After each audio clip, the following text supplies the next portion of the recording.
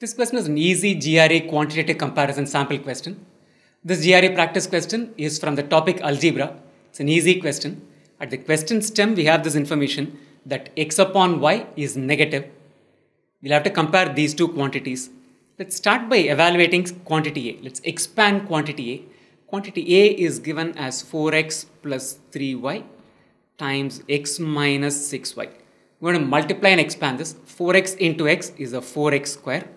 4x into minus 6y is a minus 24xy. 3y into x is a plus 3xy. Plus 3y into minus 6y is equal to minus 18y square. Minus 24xy plus 3xy will leave us with minus 21xy. So the expression is 4x square minus 21xy minus 18y square. This is quantity A. When I take a glance at quantity B, a lot of these terms seem to be common. So let's write quantity B beneath it. So let's figure out what are all the common terms, and therefore we need not bother about those, right? So we have 4x square present in both quantity A and quantity B.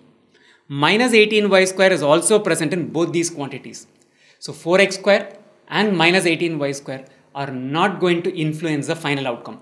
They are going to play no role in comparing these two quantities because they are present on both sides. Let's ignore them. So the quantity comparison between A and B for us basically boils down to comparing is minus 21xy or 16xy.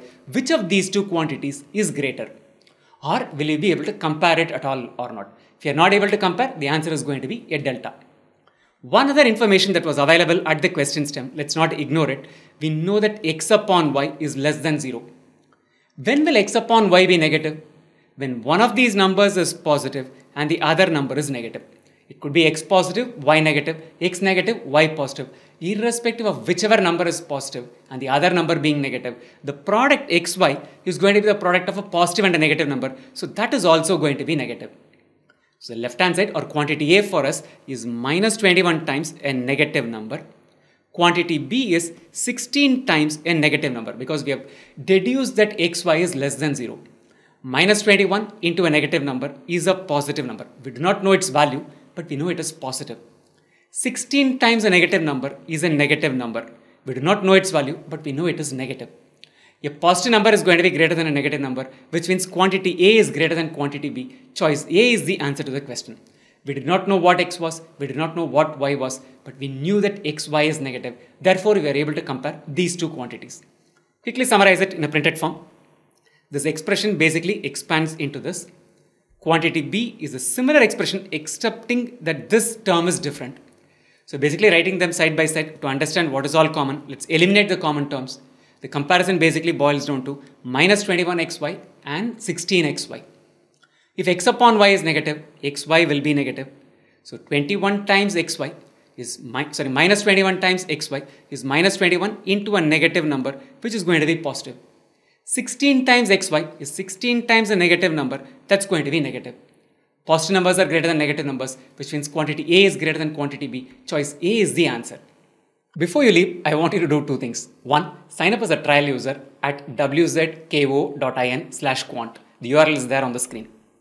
This is a GRE online quant course, the most comprehensive course you will get. You can sign up either on the web using Google Chrome browser, or you can download our Android or iOS app and get started. It takes all of 5 minutes and 3 steps to get started. Start with the free topics. Start with statistics, averages, and a few lessons in data interpretation.